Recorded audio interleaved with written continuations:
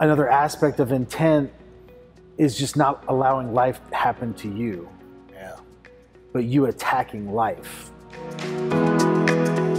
And understanding that you're exactly where you are right now. For those watching, you're exactly where you are right this second, good, bad, or indifferent. And it's all on you. Like, it's all your fault. It's all based on the things you've done.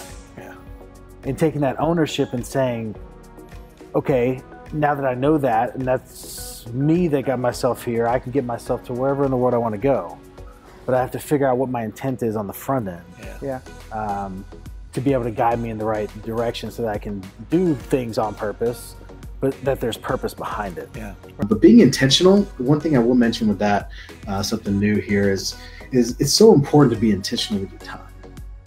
And, you know, a lot of what we talk about is, you know, with life goals and taking people through this process of having 3 goals in each of the 4 areas of life, your relationships, your body, your mind, your business.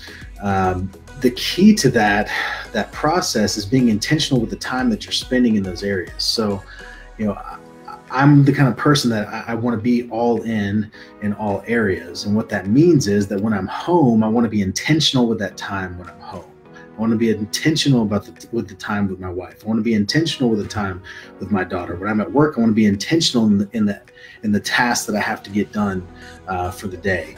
When I'm at the gym, I want to be intentional with the time that I have at the gym, and which creates an environment of efficiency. And so I may be on the road 3 to 4 nights a week, and I've told people this just straight to their face. I am spending more quality time with my wife, even though I'm on the road 4 nights a week, than you, and you're home every single night. That's a fact. I am spending more quality time because the phone's put away. You're actually having conversations. But I think the relationships that I want to focus on are the ones that I'm intentional about, and the ones that are mutually beneficial in growing one another and pushing one another and challenging one another, and, you know, talking about, you know, uncomfortable things, difficult things, talking about, you know, someone that I can, you know, talk about my struggles, but also someone I can celebrate with. I think that's a big missing piece a lot of people don't have. Like, everyone needs a friend or multiple friends that they can celebrate the things that happen.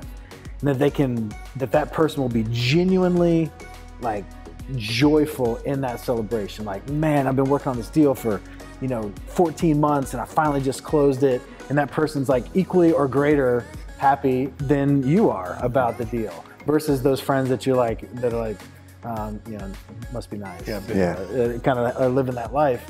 But if there's no intention, then I would really challenge people to look into, is it actually a bad intention? Am I hanging out with that person just to escape from reality? Am I hanging out with that person to make myself feel better where I am, which is a real thing? Like, am I hanging around with this group of people today because it's gonna make me feel great about where I am now, because at the level that they're at? And what's my intention behind that? There's a lot of dynamics there, but I think it's just important to understand that every single thing you do is with intent, either good or bad.